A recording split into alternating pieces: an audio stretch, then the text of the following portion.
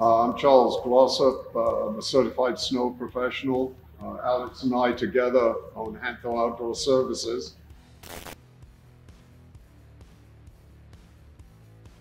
No.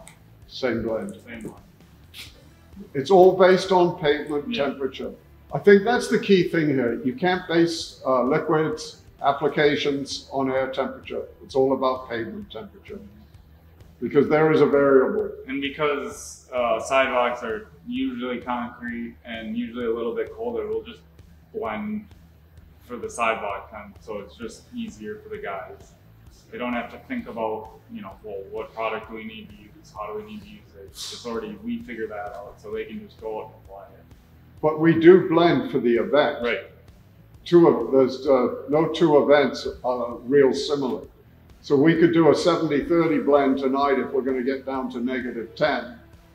We could go out in a week at 30 degrees Fahrenheit and do a straight brine application.